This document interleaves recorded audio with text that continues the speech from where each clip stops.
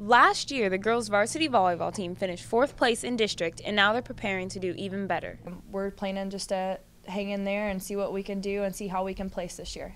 The varsity team started training in early August, working hard to hone their skills and prepare for the season. Well, not only do I want to get to playoffs, but I want us to play the absolute best that we can every single game because we have the potential to beat everybody in the district. This year, the girls are becoming closer to each other, being more like sisters and teammates, motivating and playing for each other and their coach. Recently, our coach was put on bed rest for the rest of the season, so I think from now on the motivation is going to be there because we want to play for her and we want to keep going even if she's not here.